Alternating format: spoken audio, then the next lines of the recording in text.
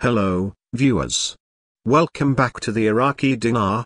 I hope you are all doing well. As always, I want to thank you for your continuous support. If you're new here, don't forget to hit that subscribe button and stay tuned until the end for some exciting updates. Big things are happening with the Iraqi Dinar, and you won't want to miss any of it. Today, we'll discuss the latest exchange rate of the Iraqi Dinar, the potential revaluation, and the developments in Iraq that could impact the currency. So let's jump straight into today's updates. First off, let's talk about currency redenomination.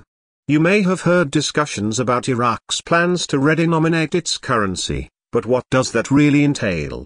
Is it merely a cosmetic change, or is it something much more significant? The answer is that it goes beyond just altering the appearance of the currency. When a country like Iraq redenominates its currency, it's not just about removing zeros from banknotes. It's about adjusting the nominal value, essentially changing the numbers we see on paper and how everyday transactions are conducted.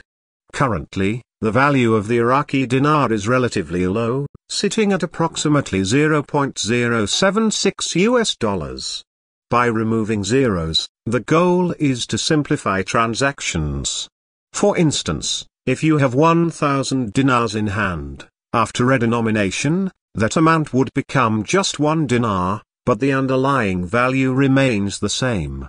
Some people express concerns that this could lead to a currency collapse, a situation where the value of the currency decreases after zeros are removed. However, let's put that fear aside for a moment. The Iraqi government has plans focused on strengthening the currency rather than weakening it. Another hot topic recently has been Iraq's move to reform its foreign currency auction system.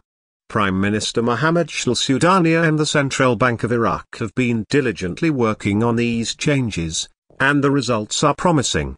In fact, 95% of foreign remittances are now being processed through an electronic platform, leaving only a small fraction of transactions outside this new system.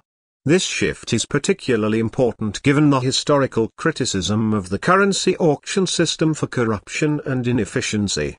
By moving these transactions online, Iraq is enhancing transparency and working to clean up its financial landscape.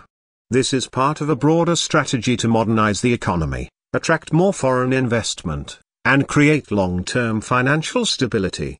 These changes are crucial for Iraq, especially after years of facing economic challenges. For all of you following the dinar's journey, this is the news you've been waiting for. According to Guru Mars, October 1st could mark the end of the foreign currency auctions, which would be a significant milestone. This development might indicate that the long-awaited revaluation of the Iraqi dinar is just around the corner. Guru Luigi I also believes that Iraq is currently in an incredibly favorable position. For investors, this is precisely what we've been anticipating. With numerous changes happening on the ground, nations and corporations are eager to get involved in Iraq's future growth. Looking ahead, what's next for Iraq? As the country continues its reforms, the focus is on restoring trust in the currency and stabilizing the economy. But how will these changes impact the everyday lives of Iraqis? For families striving to make ends meet, a more stable currency could simplify financial transactions, reduce stress, and make basic goods more affordable.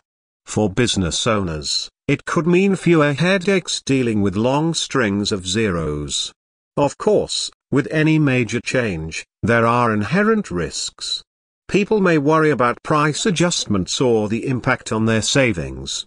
However, with proper communication from the government, these concerns can be adequately addressed. Countries like Turkey have successfully navigated similar transitions, and if Iraq manages this process well, it could emerge even stronger. The real challenge lies in combating corruption, ensuring greater transparency, and maintaining public trust. As always, I'll keep you updated on any new developments. Stay tuned for more videos covering Iraq's financial landscape and the future of the Iraqi dinar. Thank you for watching. If you found this video helpful, please give it a thumbs up and share it with others who might be interested. I'd also love to hear your thoughts, sir. Have you ever experienced significant economic changes in your country? Leave a comment below, and let's get the conversation started. Don't forget to subscribe for more updates on emerging economic trends around the world. Together, let's keep exploring how these changes affect us all. Stay blessed, and see you in the next video.